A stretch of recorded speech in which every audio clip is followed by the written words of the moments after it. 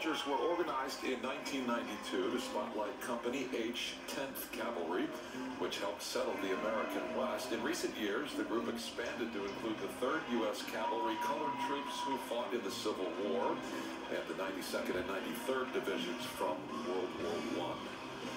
As members of Company H, 10th Cavalry, the Buffalo Soldiers were in fact instrumental in the settling of the American West. They battled rustlers and thieves, they protected settlers, they guarded railroads, and stagecoaches, and wagon trains from the bad guys. Company H was created immediately after the Civil War and was quietly disbanded in 1944. But we welcome the new Buffalo Soldiers here on the first day of 2022.